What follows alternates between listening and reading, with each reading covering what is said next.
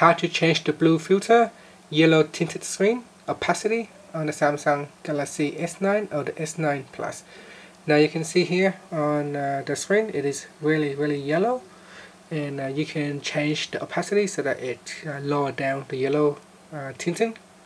So first swipe down at the top here and tap on the settings icon. Next tap on display, then tap on blue light filter.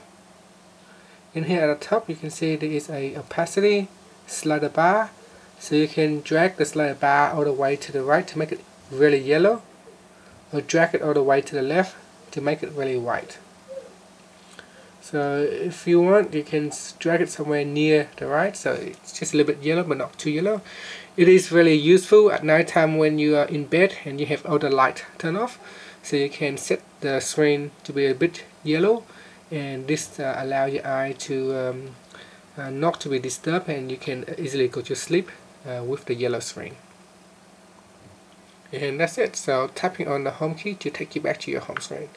Now another way to quickly access that settings is swipe down at the top like this, and swipe down one more, and then tap and hold to the blue light filter. So tap and hold, and you will immediately be taken to the blue light filter settings screen where you can change the opacity. Finally, tap on the home key at the bottom to go back to your home screen. Thank you for watching this video. Please subscribe to my channel for more videos.